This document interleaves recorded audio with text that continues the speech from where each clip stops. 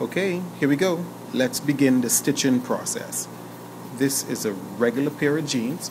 I've already clipped the extra fabric out from the inside. It's exactly 3/4 of an inch. It's the same amount on the outside. We do that so when the fabric is turned like there, there's less of a bump when you're stitching on the machine. So if we turn the fabric over like there, and then you turn it again like there, we could almost see where the jean process is going to begin. Okay? Okay, so I've went ahead now and I've positioned by folding the fabric under. It's at the machine. We're going to put it right on the edge.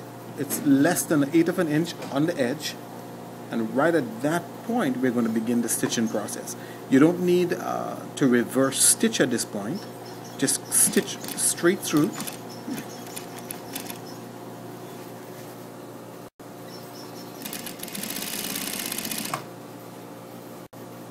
Okay, let's continue stitching.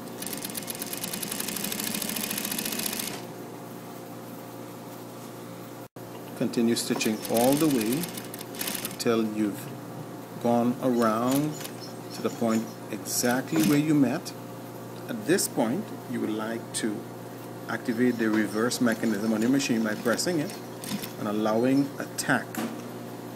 This helps to keep the thread intact, and it stops it from unraveling easily. Okay? There you have it. You've just completed your first hem.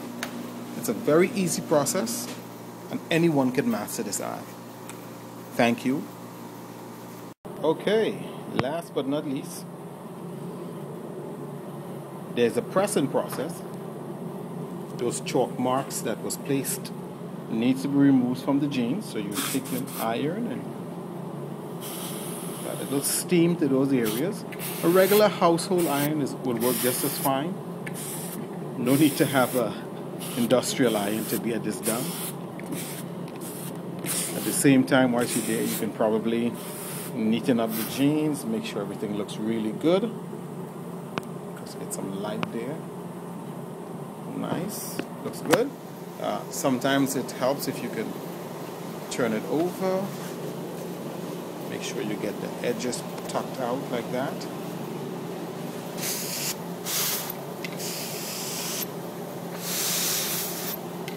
And there you have it.